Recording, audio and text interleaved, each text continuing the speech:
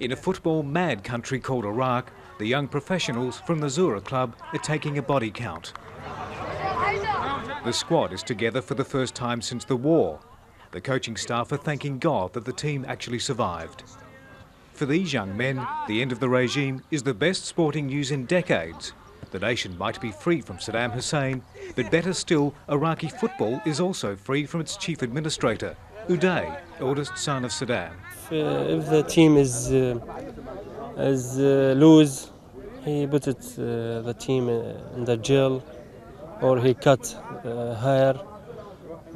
Sometimes he slapped some player. That's what he do. So Uday would slap the player? Not Uday, but the bodyguard. Laith Hussein, 100 international games for his country over 16 years. Sporadic poor form, punishment and jail in 1986, 88, 89, 98 and 2000. What effect did that have on your performance? Did you play differently next week? Sure. I play very well. Uday Saddam Hussein was a media baron, businessman and all-round thug under his father's regime. And unfortunately for Iraqi sport, a football fanatic. When the Americans started bombing, this was one of the first places they hit. The Iraqi Olympic Committee was a sham linked to the international organisation. It was from here Uday controlled all Olympic sports and football as well. Hisham Mohammed is one of Iraq's most prolific strikers. And when he was offered a contract to play in the Gulf states, Uday only let him go on the condition he'd get a 40% cut of his salary. But Hisham still had to make himself available for Iraq for those dreaded internationals. دائما بنلعب بالنا اذا ضيع فرصه انا داخل المباراه انه راح بالي يكون يمل وراح اتعاقب على هاي الشغله.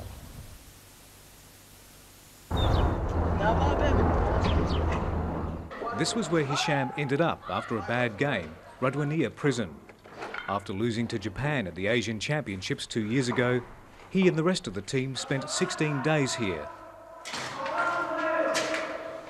It was Uday's private jail for poor-performing athletes, a place where their heads would be shaved, where athletes would suffer water torture and have to undergo back-breaking training for 12 hours a day.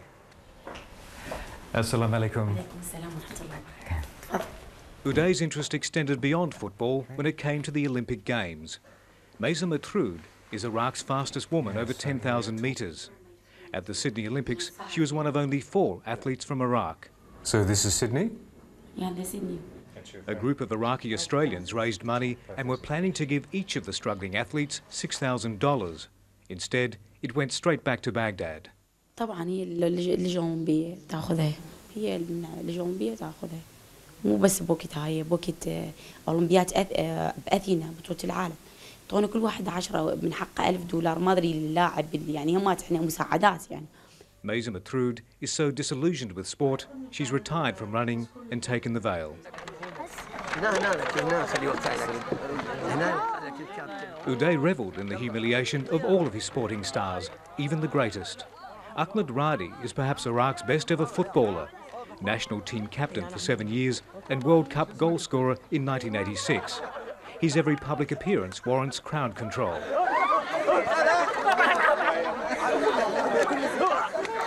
But even the best can put in a poor game. Ahmed Rahdi's career stats include 3 jailings and 2 shavings. Always when we lose, maybe we are in the other country, we have a game or championship. When we lose this game, we are always speaking about how Uday punished us when we returned to Baghdad. When Ahmed Rahdi won a $60,000 contract to play in Qatar, Uday wanted every cent before he'd allow his star player to leave the country. Instead, Ahmed handed over $10,000 and his $50,000 car. In the shattered city, a kick in the park is about all these men and boys have left to do. Iraq's professional footballers were recruited from these suburbs. They played for Iraq and endured punishment from Uday because football was the only opportunity they ever had. I feel it's very good, the future, for me and for all the players. maybe go play outside. All the players go to make contract with any country. Laith's mentor too is talking of a new future for football in Iraq. The old regime did not know about sport. Ahmed Rahdi told his players they didn't really care.